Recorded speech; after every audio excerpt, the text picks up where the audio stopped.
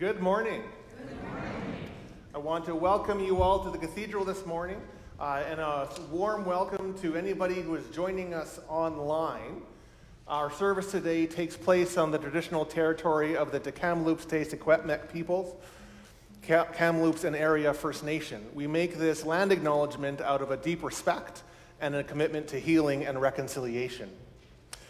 When you came in this morning, you should have received a parish bulletin which had an insert filled with announcements. And so we ask that you make yourself aware of what's happening in the life of the church. I want to pay particular attention to the congregational gathering through the Vitality team. That's happening this Saturday at 9:30. It's a really important meeting and a really important look at how we are moving into the future and what are some ways that we will be doing that. And so we definitely encourage and invite you to join us at that meeting. It's going to be an encouraging meeting, it's going to be a hope-filled meeting, and it's going to have lunch. And so that's going to be a wonderful thing. There is an Eventbrite, which we are asking people to register for, and that is simply so we have a rough estimate of numbers. If you haven't, when Saturday comes, if you haven't registered in Eventbrite, still come. But we do want a rough estimate, so if you know that you're going to be there, please work through the Eventbrite.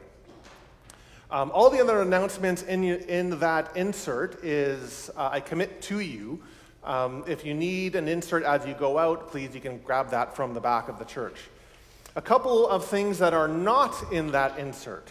One is that as we move to our annual vestry meeting, that's coming forward in the first Sunday of February, we obviously elect positions. We elect assembly delegates, we elect members to cathedral committee, and you might be thinking about letting your name stand for election in one of those things. If you are, there is a sheet at the back titled Positions for Election that just kind of break down exactly what is involved in each thing. So if you are considering letting your name stand for a cathedral committee, please just pick up one of those sheets. And then also you can talk to me after the service. Along the theme of election, the call for nominations regarding our new bishop has gone out, and the date has been finalized of when the assembly will be. Now, that call for nominations went out a little bit later than expected, which means that the date of the assembly has been pushed back.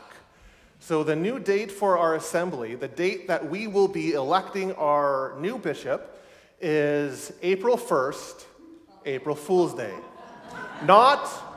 This is not a prophetic statement on who is being elected.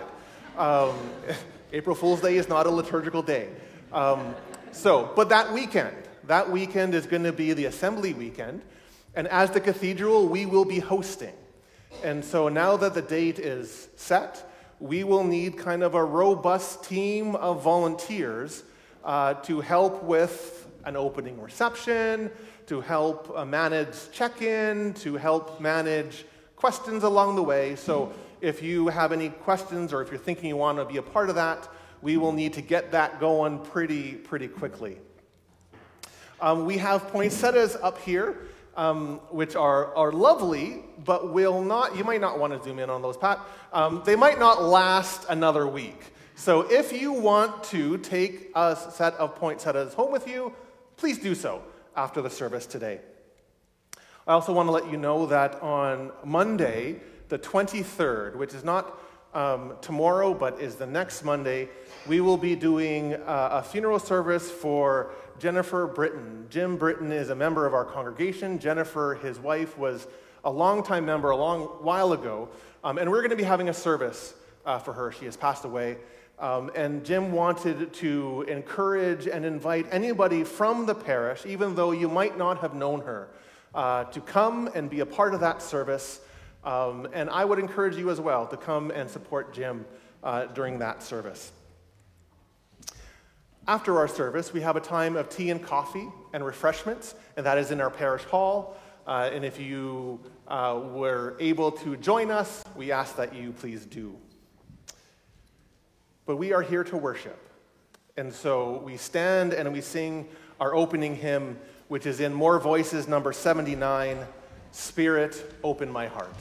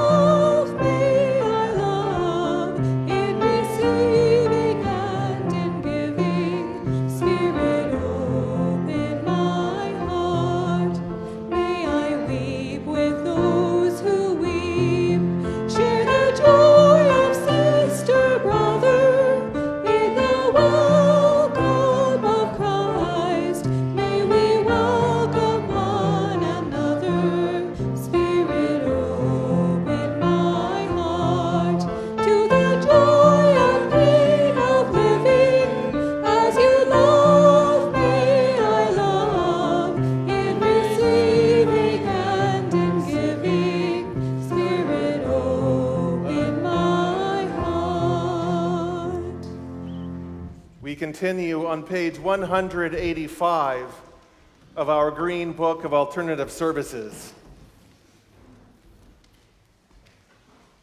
The grace of our Lord Jesus Christ and the love of God and the fellowship of the Holy Spirit be with you all. And also with you.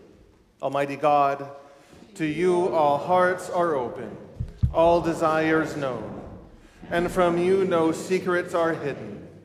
Cleanse the thoughts of our hearts by the inspiration of your Holy Spirit, that we may perfectly love you and worthily magnify your holy name, through Christ our Lord. Amen. Glory to God in the highest, and peace to his people on earth. Lord God, heavenly King, almighty God and Father, we worship you, we give you thanks.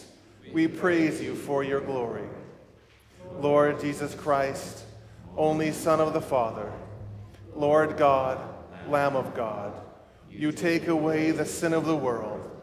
Have mercy on us. You are seated at the right hand of the Father. Receive our prayer. For you alone are the Holy One. You alone are the Lord. You alone are the Most High, Jesus Christ, with the Holy Spirit, in the glory of God the Father. Amen. You may be seated as I invite Melissa forward to lead a prayer with our children.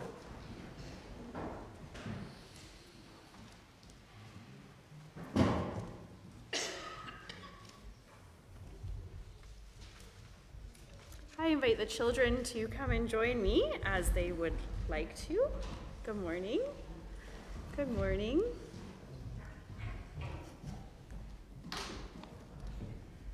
Good morning. And I invite the congregation to pray with us, the prayers on page 2 of your bulletin. Loving God, we give thanks for these children gathered with us here in this space and for those at home with their families. We pray for these children, that they will come to know you and grow in their faith. We pray for their grandparents and parents, that in the busyness of life, they will see you as they guide and nourish their children. We pray for ourselves, that we may find ways to support, connect with, and pray for these families. May these children engage with you in adventures, dwell on your goodness, find you in the moments of difficulty, and recognize your presence through all of their days. Bless their time together this morning as they learn, pray, and play. Amen. And we sing together.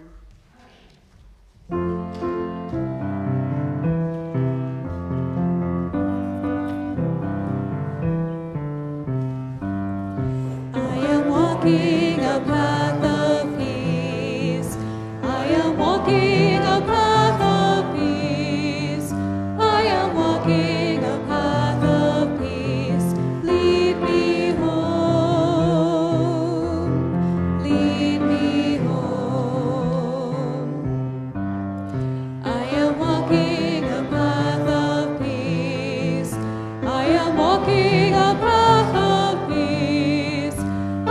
Walking a path of peace, lead me home, lead me home.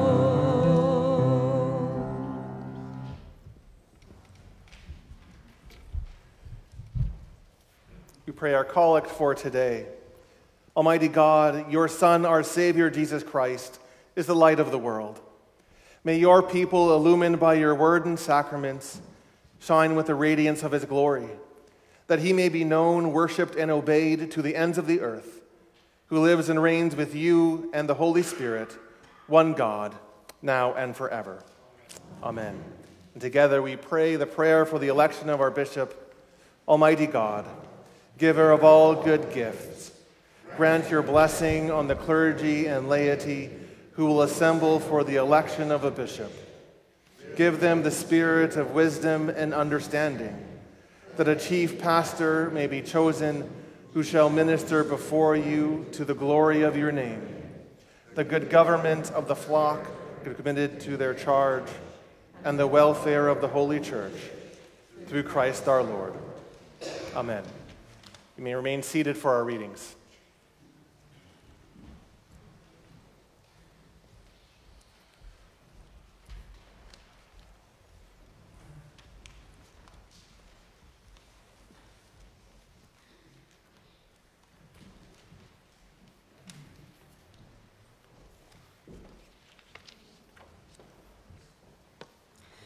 The first reading this morning is taken from the book of Isaiah.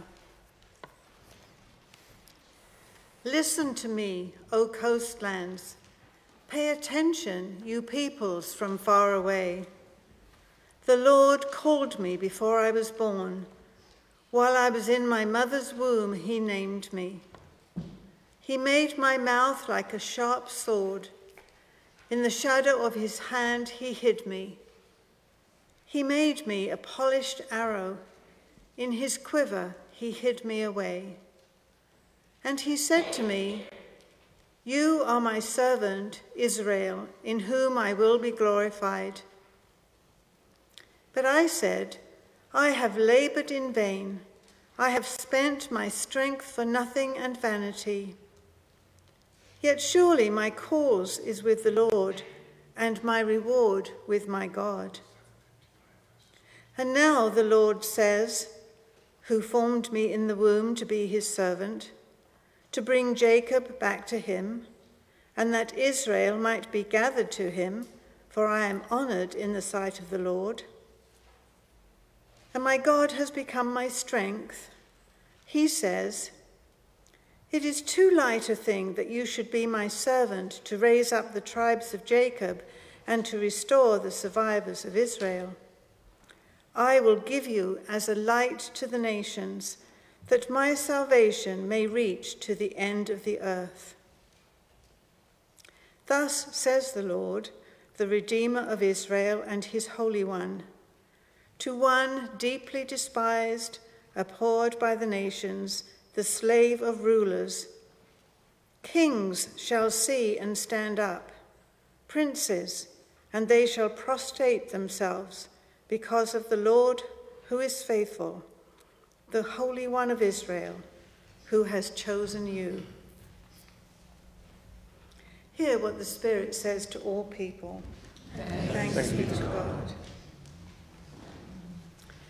Our psalm this morning is Psalm 40, found on page 755 in your Green Book of Alternative Services. We will read the psalm responsively by the full verse, and I will lead.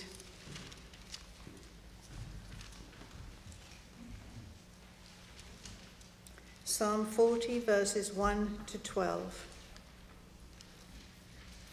I waited patiently upon the Lord. He stooped to me and heard my cry.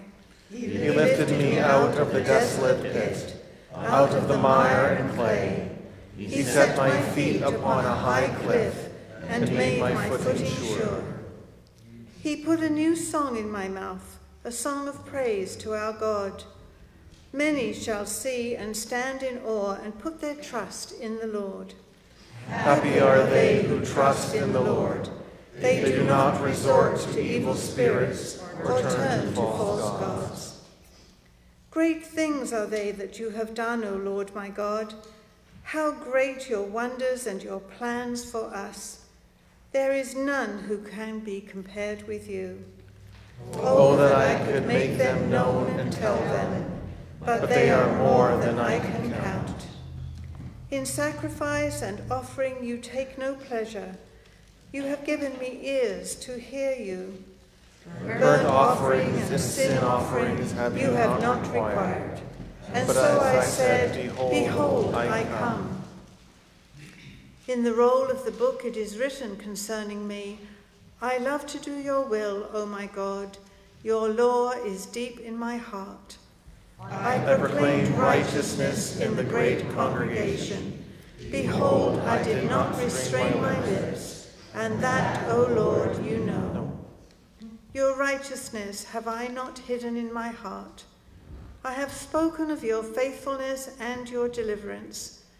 I have not concealed your love and faithfulness from the great congregation. You are the Lord.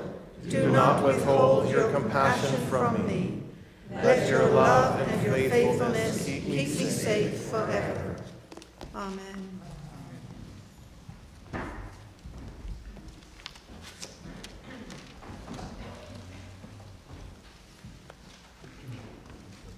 A reading from the first letter of Paul to the Corinthians.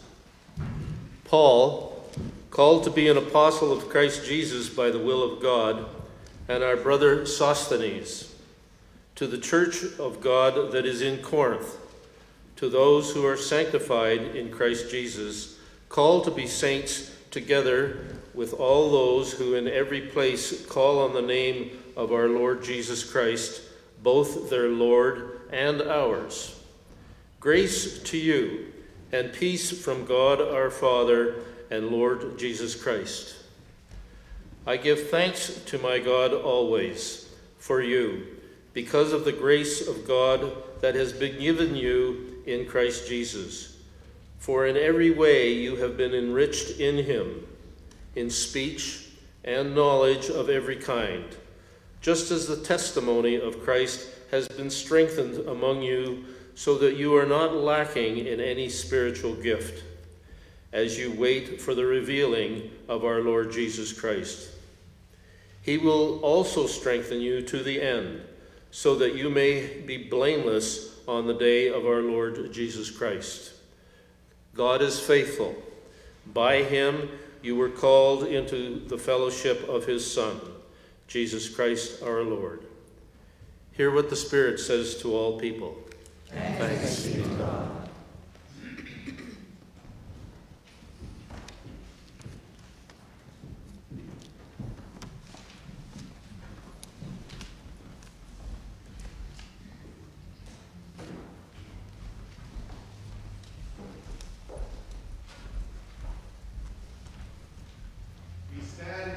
sing our gradual hymn, which is number 508 in Common Praise, I Heard the Voice of Jesus Say.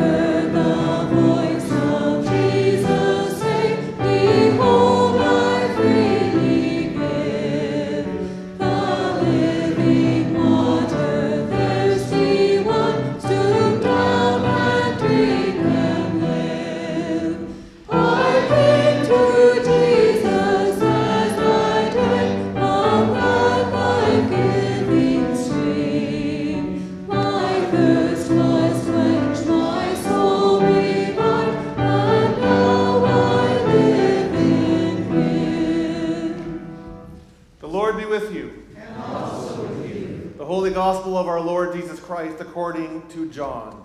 Glory to you, Lord Jesus Christ. The next day, John the Baptist saw Jesus coming toward him, and he declared, "Here is the Lamb of God who takes away the sin of the world. This is he of whom I said, after me comes a man who ranks ahead of me, because he was before me. I myself did not know him, but I came baptizing with water for this reason, that he might be revealed to Israel." And John testified, "I saw the Spirit descending from heaven like a dove, and it remained on him. I myself did not know him, but the one who sent me to baptize with water said to me, 'He on whom you see the Spirit descend and remain is the one who baptizes with the Holy Spirit. I myself have seen, and I testify that this is the Son of God.'" The next day, John again was standing with two of his disciples. And as he watched Jesus walk by, he exclaimed, "Look, here is the Lamb of God." The two disciples heard him say this, and they followed Jesus. When Jesus turned and saw them following him, he said to them, "What are you looking for?" He said to him, "Rabbi," which means teacher, "where are you staying?" He said to them, "Come and see." They came and saw where he was staying, and they remained with him that day. It was about 4:00 in the afternoon. One of the two who heard John speak and followed Jesus was Andrew, Simon Peter's brother. He first found his brother Simon and said to him, "We have found the Messiah," which is translated as anointed. He brought Simon to Jesus, who looked at him and said, "You are Simon, son of John. You are to be called Cephas," which is translated Peter. The Gospel of Christ. Praise to you, Lord Jesus Christ.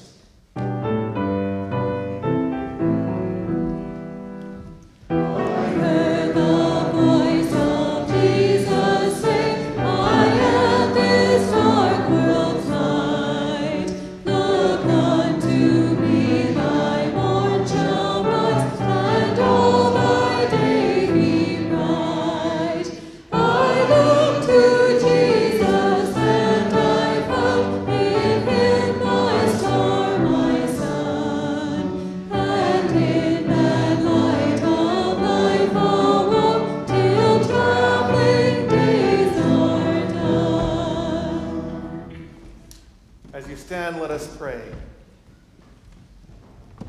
Thy word, O Lord, is a light unto our path and a lamp unto our feet. May you bless the words that are spoken. May you bless the words that are heard. This we pray in the name of Jesus Christ our Lord. Amen. Amen. Please be seated. Well, the Bible contains a whole lot of images. And a lot of the images are quite striking, they're quite visceral. I think they're quite emotive. One of the most popular images, or the popular kind of iconic scenes in Scripture, is taken from Psalms, and it's from Psalm 23, right? That begins, "He makes me lie down in green pastures. He leads me beside still waters." And can you picture that in your mind, and how lovely and idyllic that would be? Can you see the deep and vibrant green of the grass, which is lush and inviting? You just kind of want to take off your shoes and dig your toes into the grass. Can you picture the water which glistens with white sparkles dancing from this blue kind of scene? And truly, there are times in our lives where God leads us into those blissful experiences, where everything seems harmonious and idyllic and calm. But then there are times when we feel like we're walking through the mud, where we feel stuck in the muck and we feel dirty and tired. And we have a psalm for that too, and that's Psalm 40 that we heard. Psalm 40 puts forward this equally visceral image. It talks of, in some translations will say desolate pits. Some translations will use the phrase slimy pits. This pit of mud and mire and filth. And while the psalm is spoken on the other end of that, like David, who is attributed to have written the psalm, is looking back, so he's kind of progressed beyond that, but it does articulate the reality of that experience, even in the life of faith. So today, let's look at what faith might look like when we aren't in the green pastures of Psalm 23. If you do want to follow along, then you can turn in your BASs to Psalm 40 that we just read. We'll kind of go through that a little bit this morning. The psalm begins, "I waited patiently for the Lord. He turned to me and he heard my cry." Now let's just tackle that word, patiently. Put your hand up if you wait patiently. You're not quick enough. Sorry. Oh, one person's putting their hand up. Very good. Waiting is hard, isn't it? And even the most patient of people sometimes find it difficult. One of the things that I have inherited from my father is the uncanny ability to pick the slowest line in the grocery store every single time. Doesn't matter how many people are ahead of us. Doesn't matter what they have in their cart. The Norman family will be staying put for about 20 minutes every time. I think there's been some times where Solomon has asked Alicia, "Can you please have Dad not pick the line this time?" Right? Waiting can be frustrating. It can be annoying. And I think we do a little bit of a disservice when we don't recognize that.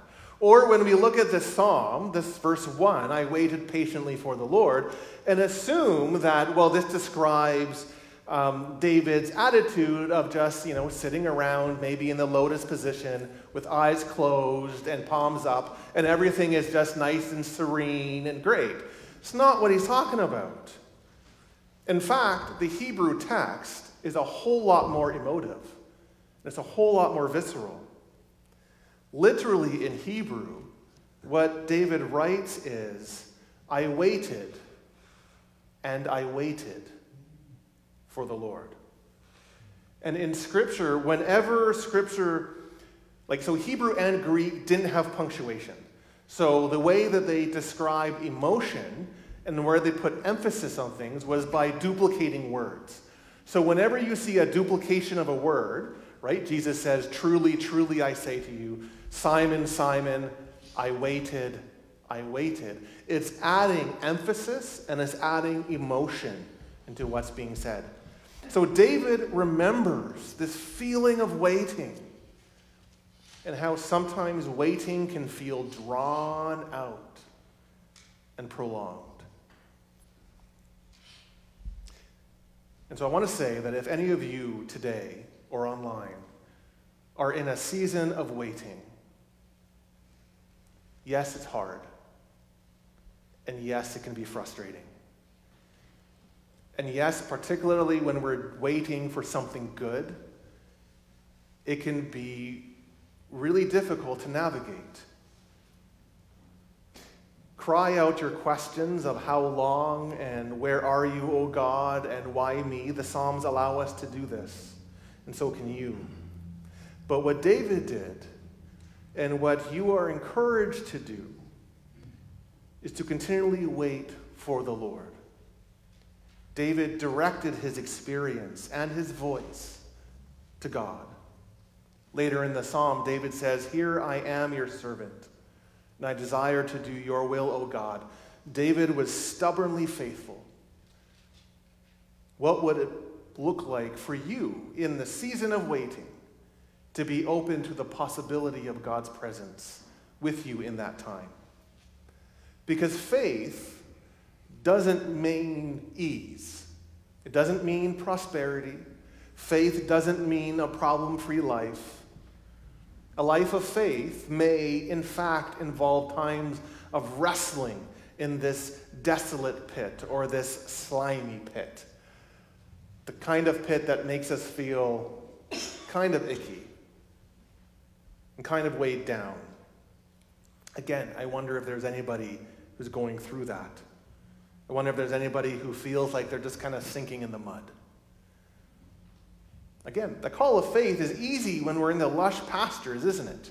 Of Psalm 23. That's easy. Just sit back, relax, and enjoy the goodness of God. But what about when we're stuck in the pits? What then? In the classic book, Pilgrim's Progress, John Bunyan describes the experience of the main character, who is the pilgrim, who is on his way to the celestial city, and his name is Christian. And it describes him falling into a pit, and Bunyan calls it the slough of despond. It is the mire of discontent, the bog of discomfort. It's this beautiful kind of visceral image. And in the book, Christian, who is a pilgrim, he falls into this pit right at the start of his journey. Just right when he embarks on his life of faith, when he's filled with vigor and enthusiasm, he falls in the mud. And I particularly love that scene because I think it's real. It's a real look at what sometimes we feel like we have to tackle in our lives. Faith isn't escapism, isn't a pipe dream. And in this book, Christian, he falls into this pit along with somebody else whose name is Pliable. And Pliable says, well, if this is the happiness that God promises, I'm done. And he leaves. Pilgrim, or Christian, however, stays. And he struggles.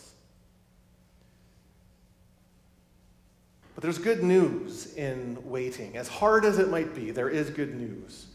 As difficulties as those pits of discouragement may feel, it's not the whole story.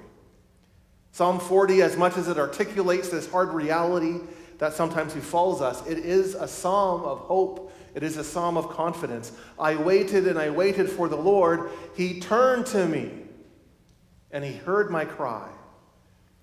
God is not deaf to our cries. God is not blind to what we go through. The word turn actually means to stoop down. So it's not the case that God was looking somewhere else and then just all of a sudden turned to, oh, Blair, you're there. No, that's not kind of what it is.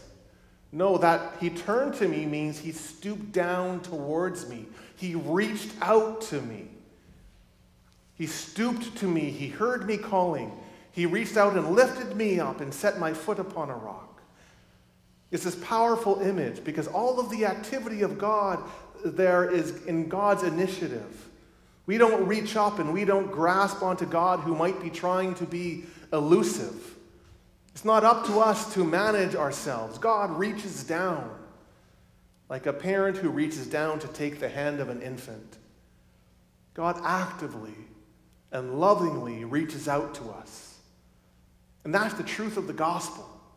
That no matter how muddy our life might feel, no matter how stuck in the mud we might feel, God comes to us in Jesus. Jesus is the full enfleshment of God stepping into our world to be with us and even just to wait with us. That's why Andrew went out and found Peter. We found him. We found the Messiah. We found the one who comes to us to be with us, to save us, to lift us up, to help us. We found the one who will respond to us. So waiting for the Lord is about daring to trust that Jesus is there and that Jesus is working, even if you don't see it. Because the alternative is to say, well, if this is the happiness that God gives, no thank you.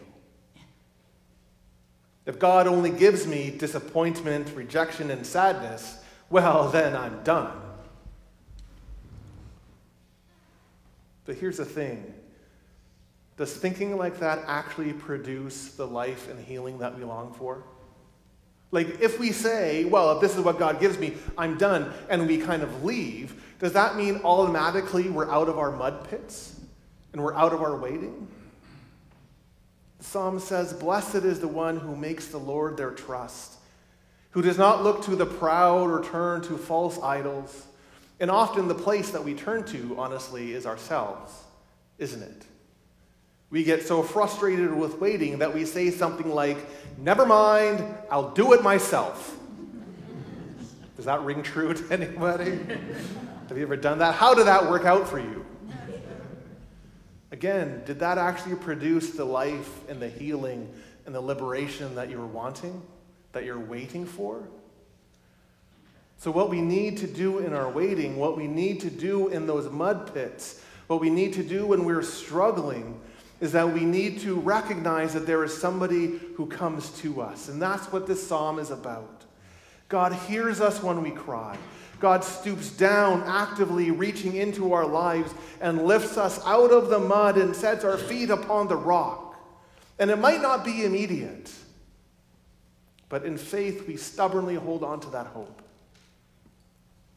When Christian, in the Pilgrim's Progress, when Christian is stuck in the slough of despond, and it's in that place that he learns what it means to stand on God's promises of forgiveness and of love and of grace and unyielding presence.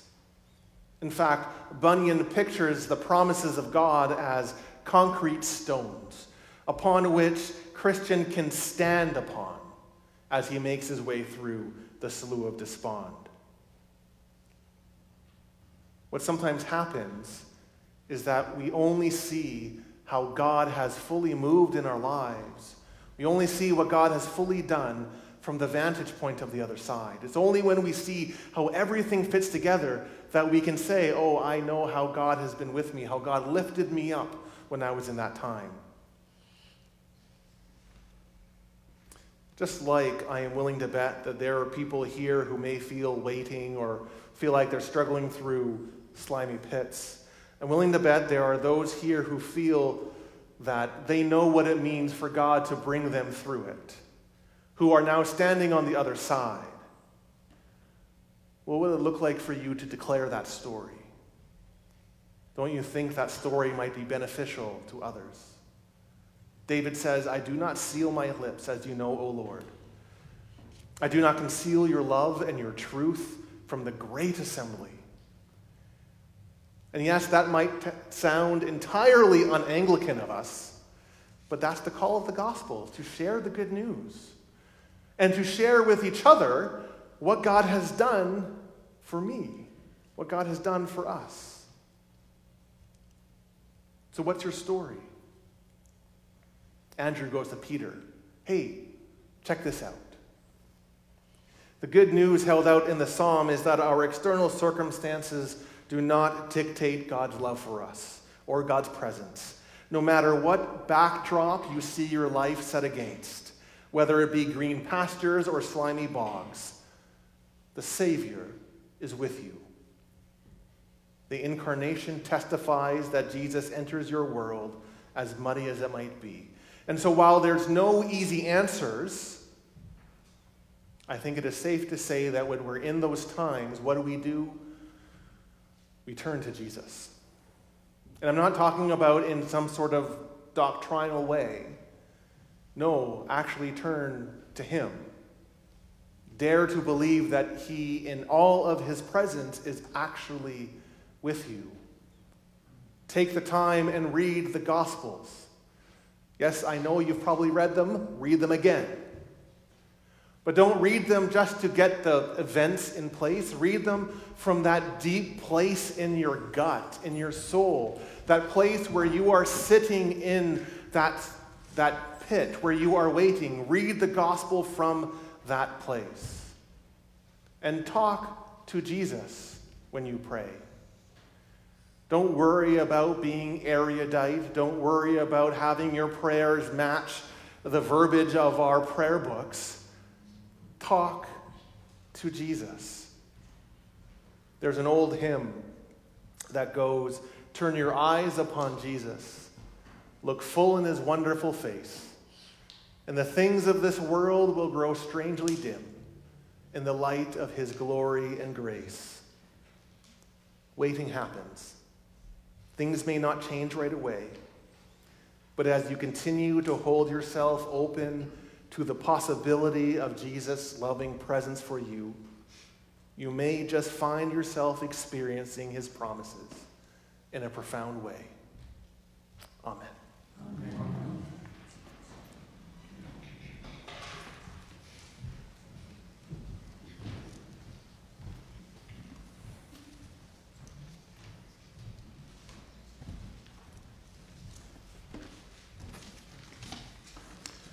I invite you to please stand.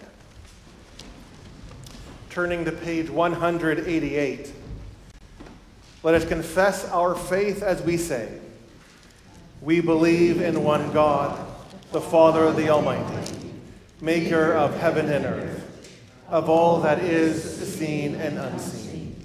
We believe in one Lord Jesus Christ, the only Son of God, eternally begotten of the Father, God from God, light from light, true God from true God, begotten, not made, of one being with the Father. Through him all things were made. For us and for our salvation, he came down from heaven. By the power of the Holy Spirit, he became incarnate from the Virgin Mary and was made man. For our sake, he was crucified under Pontius Pilate. He suffered death and was buried. On the third day, he rose again, in accordance with the Scriptures. He ascended into heaven and is seated at the right hand of the Father. He will come again in glory to judge the living and the dead, and his kingdom will have no end. We believe in the Holy Spirit, the Lord, the giver of life, who proceeds from the Father. With the Father and the Son, he is worshipped and glorified. He has spoken through the prophets. We believe in one holy Catholic and Apostolic Church. We acknowledge one baptism for the forgiveness of sins. We look for the resurrection of the dead and the life of the world to come. Amen.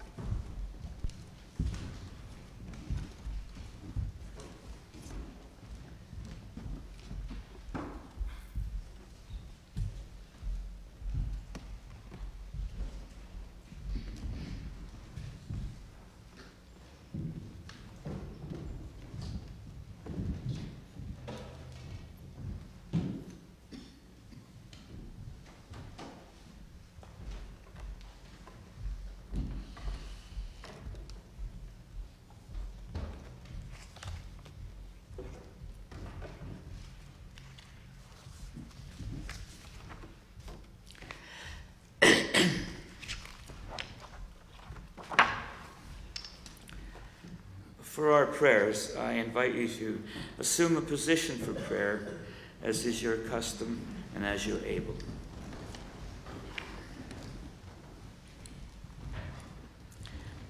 Your response to gracious God of love and mercy will be, grant us peace. Gracious God of love and mercy, Grant us peace.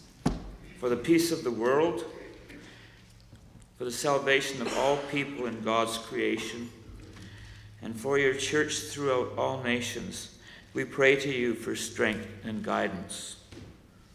Gracious God of love and mercy, Grant us peace. let us give thanks to the Lord for our spinning blue planet and the splendor of God's creation. We are reminded of our riches in the beauty of the four seasons. In the coming weeks, we will slowly emerge from the cold and darkness of our winter to the awareness of longer days and early signs of spring. We are thankful for this cycle of new life, and that the growth and hope of the spring will lead to the glory and warmth of summer. May we be worthy guardians of this earth that God has placed under our care. May we be faithful stewards and aware of the needs of others who are not so fortunate as to live in such a fertile and peaceful region of our planet. Gracious God of love and mercy, Grant us peace. we offer prayers for peace in our troubled world, especially for the conflicts in Eastern Europe, the Middle East, and the ongoing disputes between the leaders of Israel and Palestine Authority.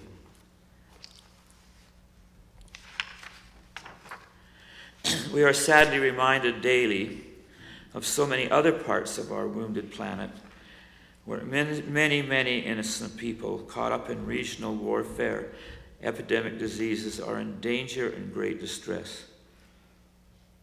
We also offer prayers for the peoples of South America, where in many countries they are placed in danger just to seek a fair, just, and peaceful democracy for their countries. Gracious God of love and mercy, Grant us peace. we give thankful prayer to God for our Anglican Church here at home and throughout the world, where the Christian community strives to reach out to so many in need of God's redemption. We pray for Charles, our King, for the leaders of our nations, and all in authority, that your people may lead quiet and peaceable lives.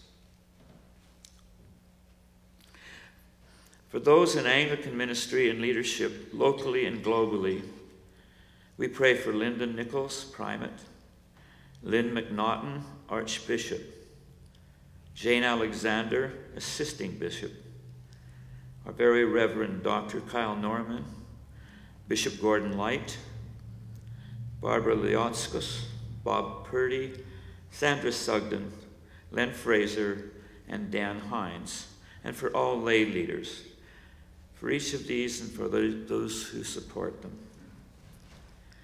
In the territory of the people, we pray for the people of St. Paul's Cathedral here, Kamloops, the very Reverend Dr. Kyle Norman, Dean, his wife Alicia, and family, the Right Reverend Gordon Light, Honorary Assistant, the Reverend Victor Gundell and his wife Sarah,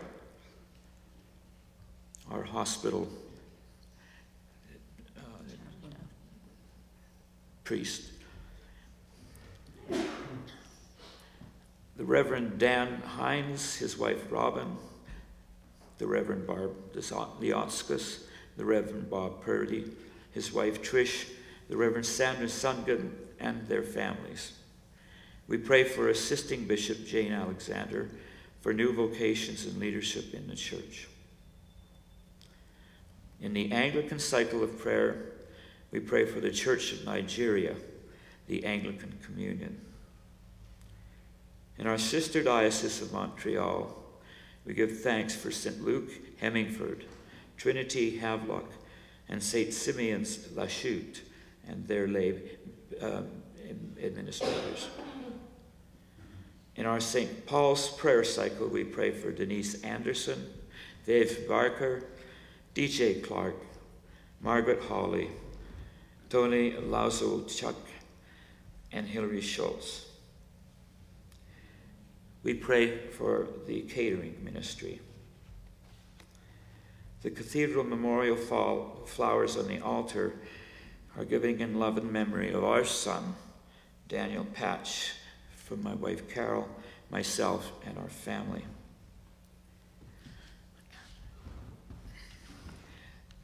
I also would like to, this past week, sadly learn and acknowledge the passing of Jean Knox, and remember this same date in passing of her dearly departed husband, the Deacon Phil Knox. They both passed away on that date, many years apart. She was much loved within our cathedral, as was her husband. Gracious God of love and mercy, grant us peace. We pray for all within our parish family who are sick or in distress. We name aloud or silently within our hearts those who are in special need, and remember those whose names have been placed in the prayer bowl on the altar this morning.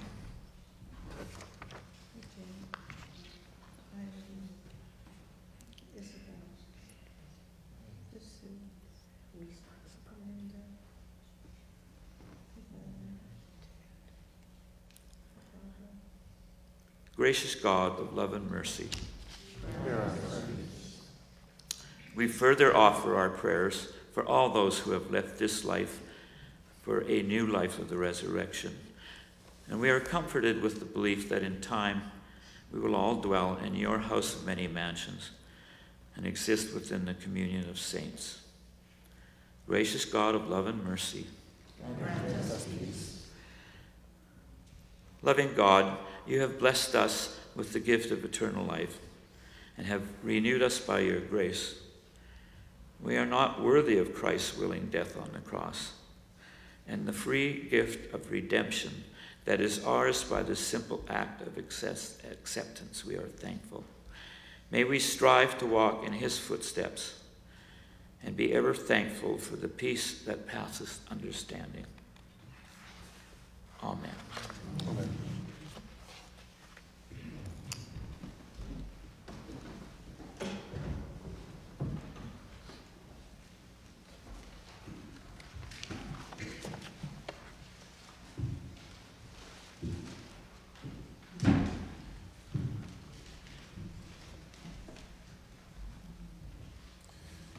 Dear friends in Christ, God is steadfast in love and infinite in mercy. God welcomes sinners and invites them to Christ's table. Let us confess our sins, confident in God's forgiveness. Most merciful God, we confess that we have sinned against you in thought, word, and deed, by what we have done, and by what we have left undone. We have not loved you with our whole heart. We have not loved our neighbors as ourselves. We are truly sorry, and we humbly repent. For the sake of your Son, Jesus Christ, have mercy on us and forgive us, that we may delight in your will and walk in your ways, to the glory of your name. Amen. Almighty God, have mercy upon you, pardon and deliver you from all your sins, confirm and strengthen you in all goodness, and keep you in eternal life through Jesus Christ our Lord. Amen. I invite you to please stand. May the peace of the Lord be always with you. And also with you. I invite you to share a sign of peace, and God's peace upon all who are with us online today.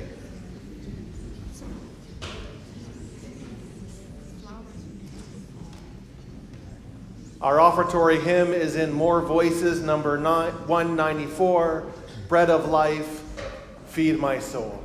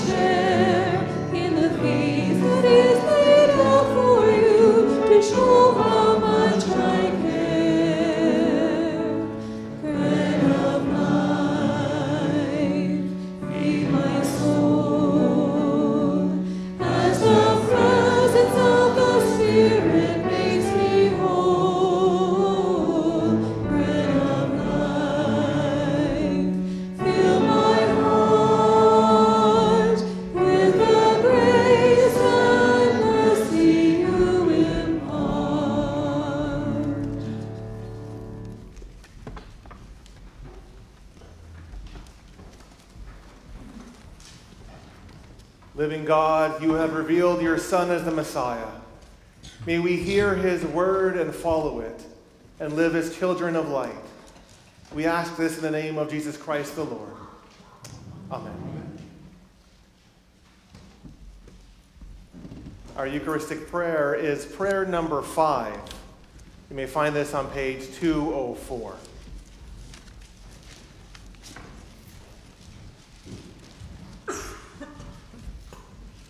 The Lord be with you.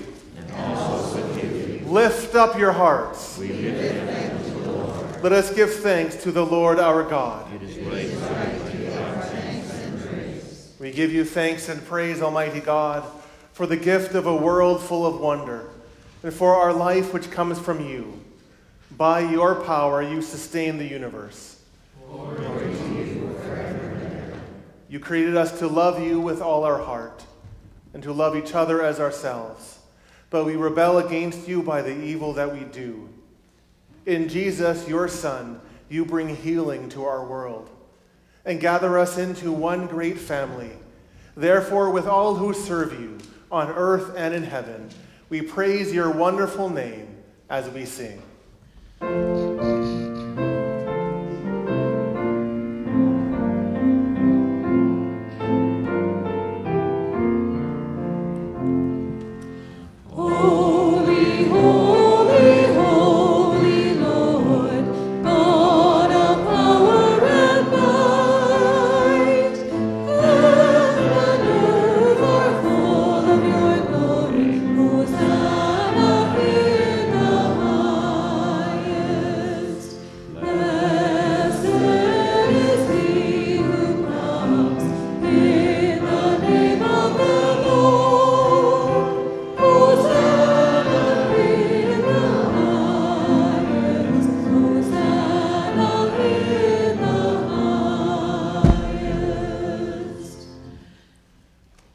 Thanks and praise, loving Father, because in sending Jesus, your Son, to us, you showed us how much you love us. He cares for the poor and the hungry. He suffers with the sick and the rejected. Betrayed and forsaken, he did not strike back, but overcame hatred with love. On the cross, he defeated the power of sin and death.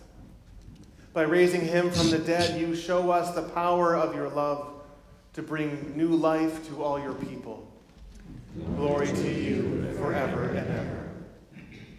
On the night before he gave up his life for us, Jesus at supper with his friends took bread and gave thanks to you, broke it, and gave it to them, saying, "Take this, all of you, and eat it. This is my body, which is given for you."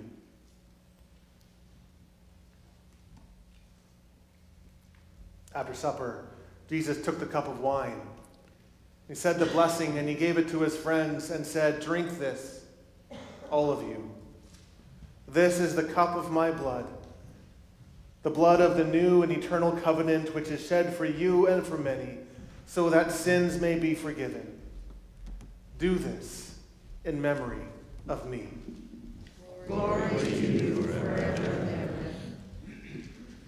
Gracious God, with this bread and wine, we celebrate the death and resurrection of Jesus, and we offer ourselves to you in him. Send your Holy Spirit upon us and upon these gifts, that we may know the presence of Jesus in the breaking of bread and share in the life of the family of your children. Glory to you forever and ever. Father, you call us to be your servants. Fill us with the courage and the love of Jesus, that all the world may gather in joy at the table of your kingdom. We sing your praise, Almighty Father, through Jesus our Lord, in the power of the Holy Spirit, now and forever. Glory to you forever and ever. Amen. And now, as our Savior Christ has taught us, we are bold to sing.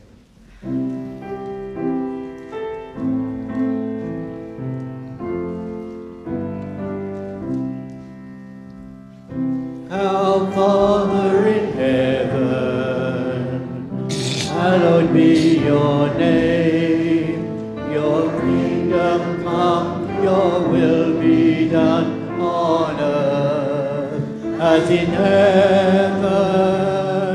Give us today our daily bread. Forgive us our sins as we forgive those who sin against us.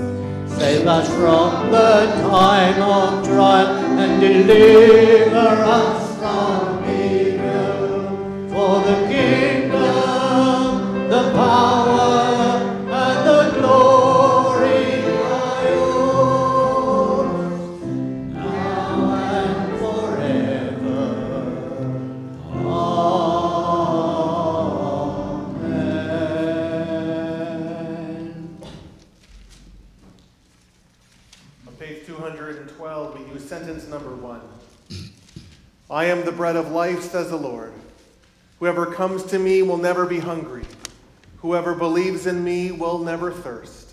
Taste and see that the Lord is good. Happy are they who trust in him.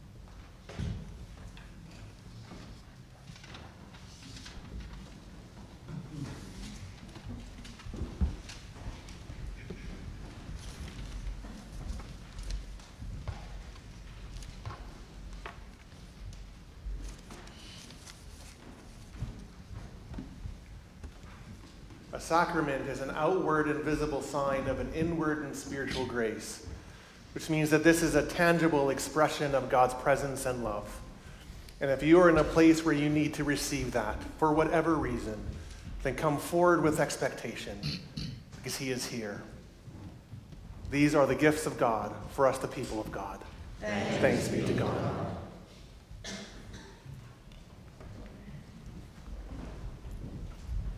Let's say a prayer.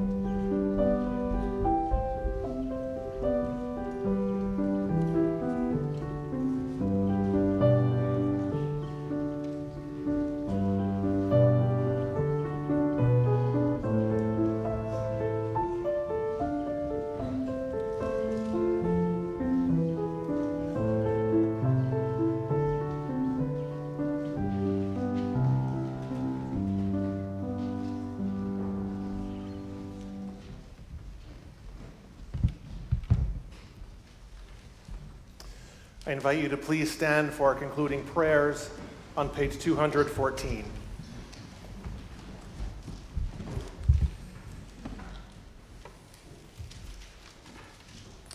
God of glory, you nourish us with the bread from heaven. Fill us with your Holy Spirit, that through us your light might shine in all the world. We ask this in the name of Jesus Christ our Lord. Amen. Glory to God, whose power working in us can do infinitely more than we can ask or imagine. Glory to God from generation to generation, in the church and in Christ Jesus, forever and ever. Amen. May Jesus be for you an all surrounding presence, lighting the night, perfuming the day, gladdening all places and sanctifying all pursuits. And the blessing of God Almighty, the Father, the Son, and the Holy Spirit be upon you this day and forevermore. Amen.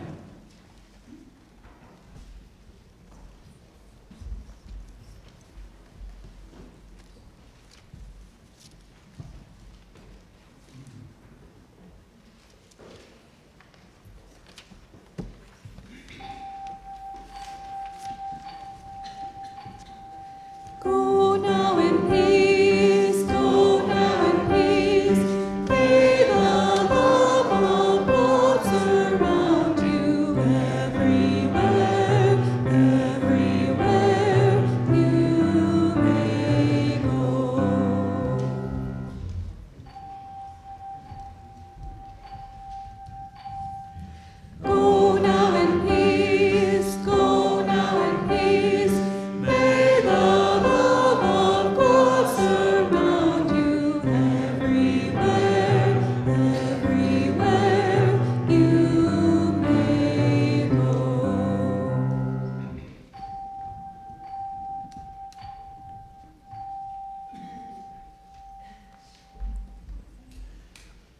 I am being told that we need to announce the men's breakfast this Saturday.